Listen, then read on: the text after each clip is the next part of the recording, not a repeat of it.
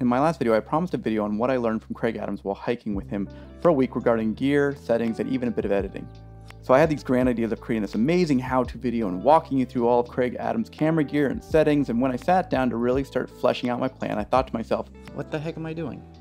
Kraig has always done a really good job of going over his current gear in numerous videos, and he does a great job of keeping his website up to date with his latest gear. I was with him while he was editing his Kilimanjaro hike and picked up what I thought were a few neat tips, but realized that he covered a lot of this in his behind-the-scenes videos in the past, so why be redundant? As my video got shorter and shorter, I figured I would just modify this video to cover what I thought were some of the more interesting tips I picked up from him. And if you haven't noticed, Kraig's been on a tear getting videos out really fast lately. In his latest Everything You Need to Know About His Nepal hike video, a lot of the stuff he covered. So a lot of stuff may be redundant, but I'm gonna get it out anyways. So first thing I'm going to go over is basic camera settings. They're straightforward and to the point, but they're good to just know exactly how he's got his camera set up. 4K, 100 megabits per second, 24 frames per second. Everything's shot in that right now.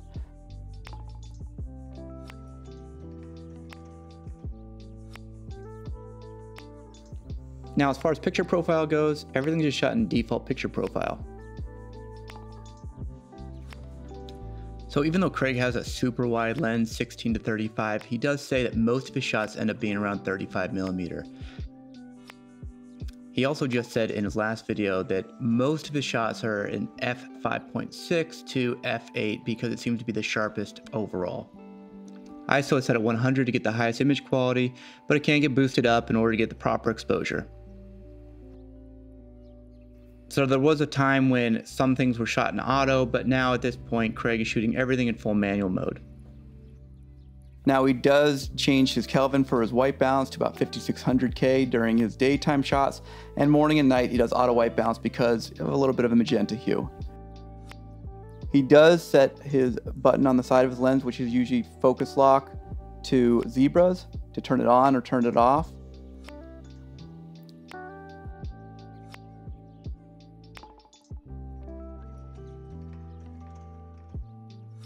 Now as far as the tips, and these are the kind of things I picked up from him on the way he was actually shooting, he tends to underexpose his shots up to about maybe a stop or so.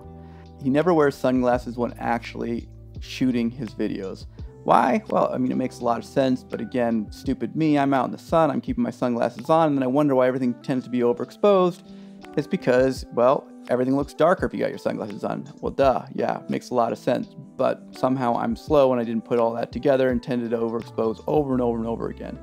The other big thing for him is he does not use an ND filter. He did just talk about that again.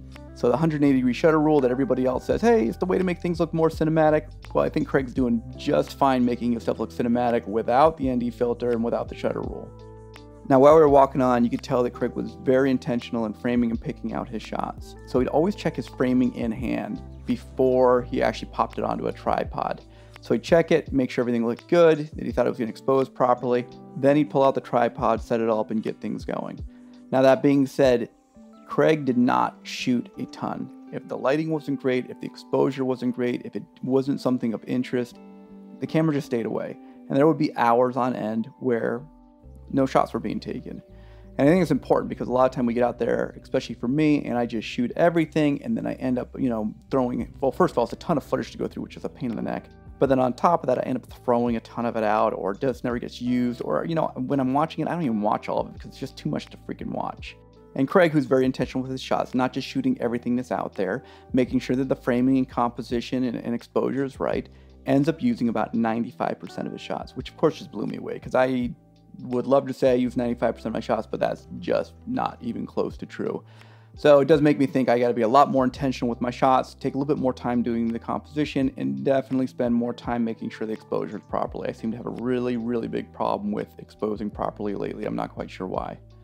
When he does put it on his tripod and starts recording, he steps away, gives it at least 10 seconds. That gives you plenty of time for the ins and outs, and there's no shaking or anything else. And it also gives him enough time with the audio, so that way the audio can kind of carry him from one shot to the next.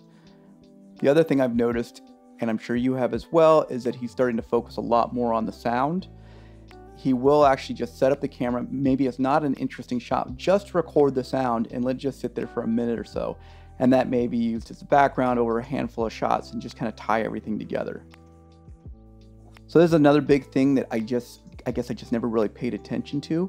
But in almost all of his shots, he's walking away from his camera. He doesn't, or I shouldn't say he doesn't, but he very, very, very rarely actually walks towards the camera in his shots.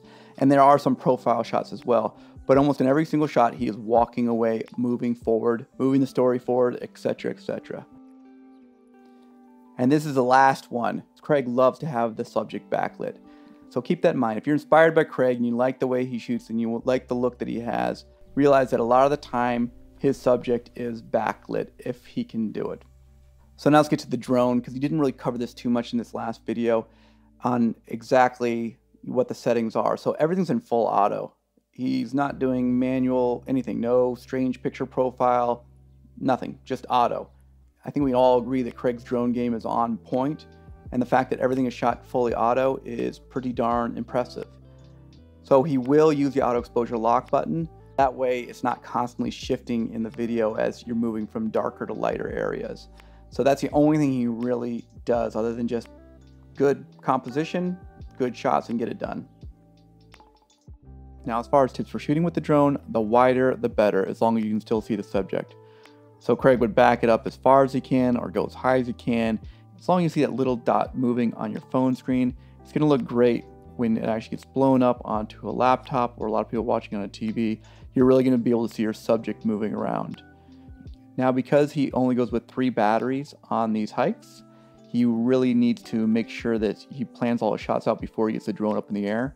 So he will kind of visualize what he's planning on getting before he gets in the air. That doesn't mean he doesn't do a little bit of hunting and searching once up there, but he usually has a pretty general idea of what he's going to be shooting in the very short time period he has up in the air. Get it up there as fast as possible, and then bring it down as quick as possible and move on to the next spot.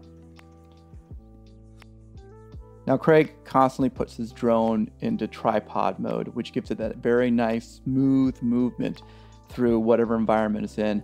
I think far too often, too many people have the drone moving a little bit too quick. So again, I really like these slow movements. And again, that's using tripod mode, which is a little switch on the side of the DJI controller. It's definitely something I'm gonna start using a lot more often than I am right now. And also, when you are shooting a subject, and that subject usually is being Kraig when he's shooting his videos, he does try to pick up the pace a little bit. So he's walking a little bit quicker than he normally does.